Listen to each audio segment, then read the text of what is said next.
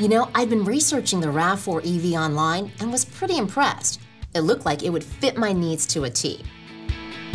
So I stopped by one of the authorized Toyota RAV4 EV dealerships for a test drive. Great, you've been waiting. I loved the car, but before I bought one, I knew I'd need to get a 240-volt charging station installed at home.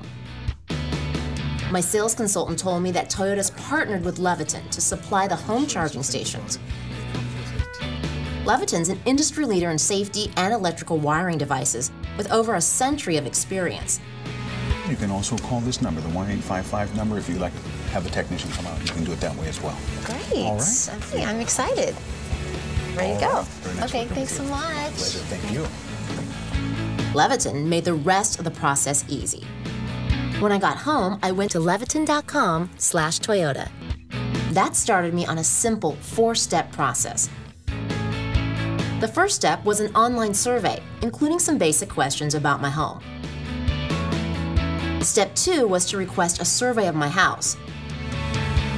When the technician arrived, he inspected the electrical box, existing wiring, and the proposed charger location. About 2 business days later, Leviton called back with a quote that included everything: the local permits, wiring, level 2 charging station, hardware, and labor. Once I approved the quote and Leviton got the permits, I was able to set up an appointment for the installation. Leviton took care of everything. A Leviton rep even followed up to make sure I was completely satisfied and to remind me that support was available whenever I needed. He also suggested that I call my electric utility and let them know I'd be charging an electric car, just in case they need to make any adjustments, and to see if there were alternate rate options.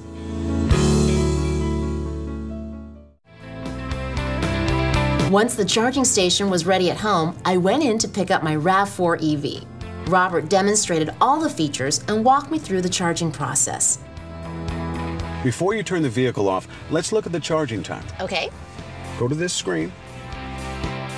Since you usually leave for work at 6:15, you would probably set the end time to 6 a.m. Okay, sounds good. Then press Add and your time is set. There it is. By setting the end time, you can delay charging so it happens in the most efficient way during off-peak hours, and so it finishes just before you leave in the morning. Oh, I like that. By the way, you can also manage charging remotely using the available Intune apps on your smartphone. Oh, that's cool. There's also an app to find public charging stations nearby. I like it. But for today, let's charge immediately. Okay. Now first, turn the vehicle power off. Then press Charge immediately. Now reach down and pull the little lever next to your left heel to open the charging port door. Just lift it up like you'd open a fuel filler door. And it looks just like it, too. Unlatch the charging port cap. Okay. Then insert the charging connector until you hear a click. After a second or two, you should see one or both of these charging indicator lights come on. That means it's charging, or if we delayed the start time, that it's ready to charge. Well, why the 2 lights? It's a quick way to check the charging progress. When the first light is flashing, the battery is less than half charged.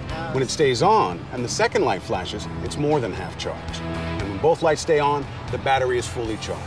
Both lights will go out after about 10 minutes. Okay, great. Thanks. There it is.